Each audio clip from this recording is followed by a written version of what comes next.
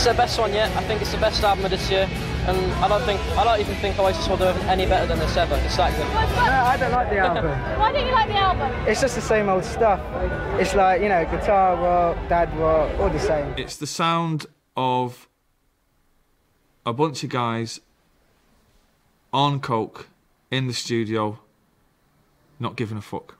There's no bass to it at all. I don't know what happens to that. It's all... And all the songs are really long, and all the lyrics are shit. And for every millisecond Liam is not saying a word, there's a fucking guitar riff in there, in a Wayne's World style, you know. Fucking air guitar gone mental. But Liam thinks it fucking rocks. At that time, we thought it was fucking great, and I still think it's great. It just wasn't Morning Glory, and I'm sick of these people going on about definitely maybe. Fuck definitely maybe. It's over. You know, fuck Morning Glory, it's over. People will bitch about it for the rest of their lives, you know. But, you know, fucking sell it. You get £4 or £5 for it, I would imagine. Come round to my house, I'll sign it for you. Probably get a tenner then.